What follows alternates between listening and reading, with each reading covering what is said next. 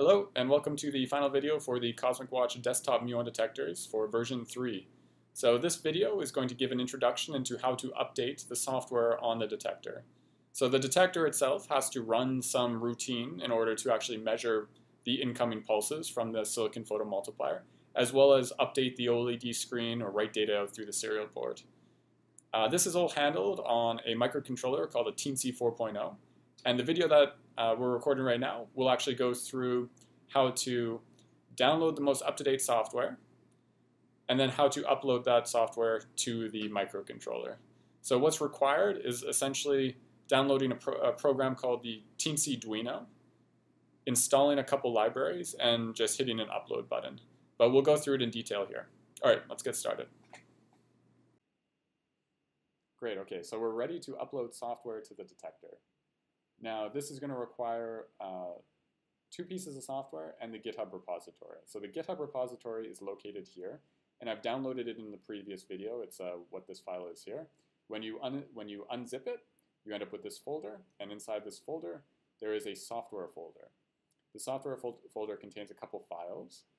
The README describes what I'm doing in this video right now. Pitches.h you can completely ignore. Software.ino is the C-based code that actually the detector is running.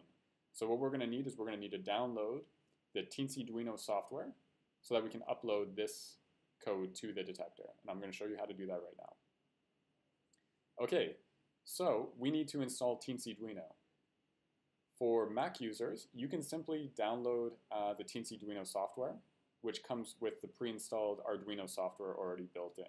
For Linux and Windows users, you will actually have to go in and download the Arduino software first. That's this link here. Then the Teensy Duino software and install it on top of the Arduino software. So I'll show you how to do it on a Mac. It might take a bit more work if you're on Windows or Linux. So if I copy this link, it brings us to the download page for Teensy Duino. I'm going to select Macintosh OS software. Software means that it's actually the Arduino software along with the Teensy Duino. When I click it, it downloads the software. It's 255 megabytes, and we don't want to sit here waiting for it to download, so I've already pre-downloaded it up here and extracted the zip file, and that's what this Teensy Duino software is here. Okay, so now that we have Teensy Duino, I can double click on it to show you what it is. Let me just pause this download.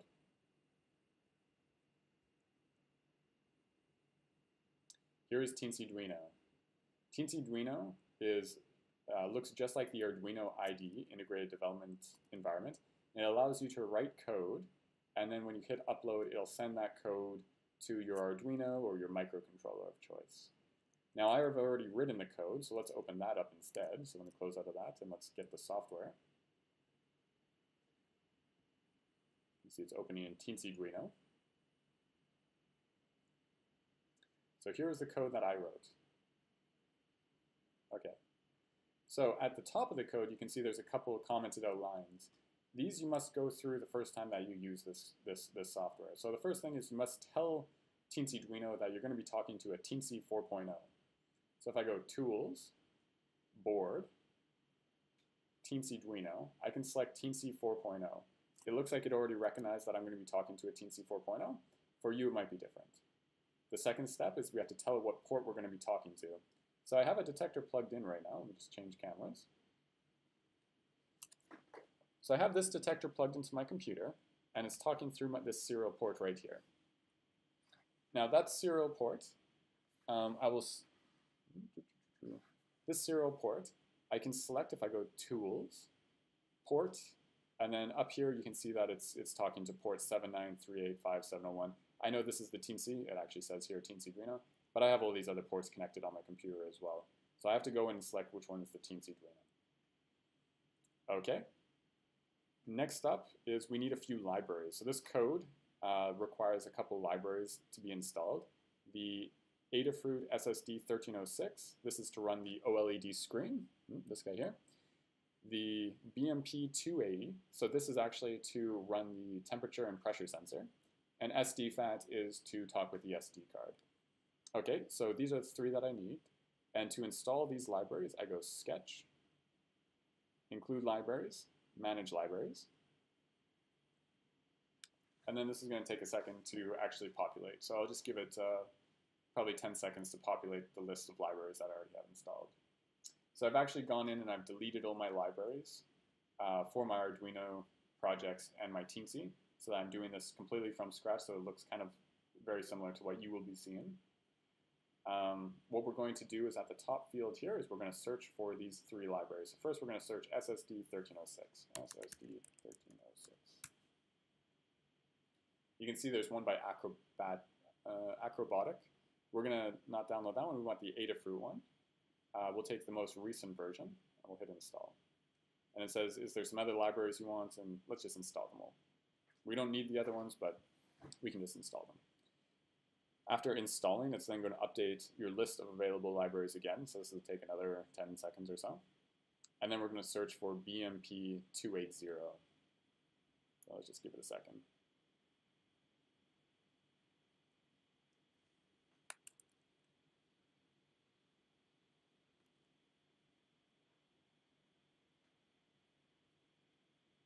Almost done. Okay.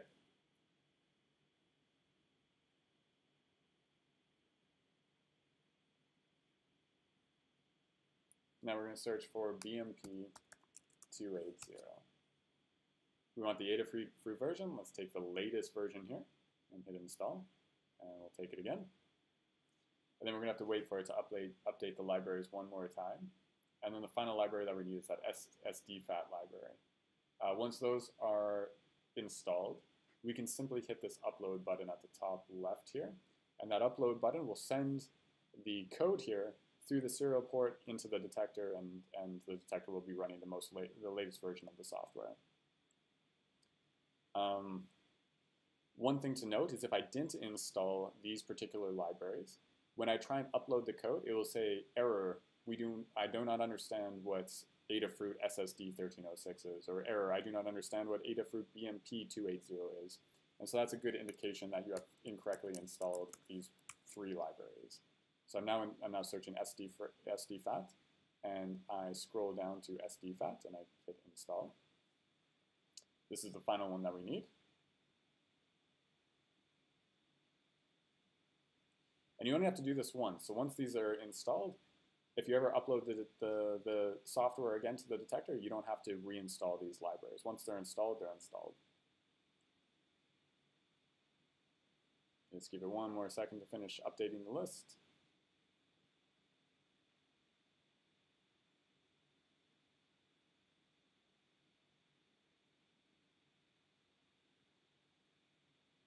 I find on Windows that this is a much quicker process. Okay, so now I hit upload. So this top left button, there's a compile button here. We don't need to compile the code or verify. When you hit upload, it verifies it automatically, so it's sort of a redundant button. So if I hit upload, it's going to spit out a couple warnings. You can ignore the warnings. It's going to compile the sketch, then it's going to upload the sketch, and then it's going to tell you, hey, I'm done uploading. And we're going to watch the detector reset after it's done uploading. So it's now uploading. And it just finished uploading. The detector resets, says, hey, I don't see an SD card. I forgot to put an SD card into this detector. And right now, the detector has the most up-to-date code on it. So this wraps up the final video for this series for the CosmicWatch Muon detectors version 3. Here what we did is we updated the software on the detector. This involves simply downloading Teensy, installing a few libraries, and uploading it. It actually wraps up the whole set of videos that we're going to make for this particular version of the detector. There's some aspects of the detector that I did not cover, say an in-depth view of what the software actually does. So I would say if you have any questions, feel free to contact me through email, and I'll be happy to answer them there. Thanks for watching.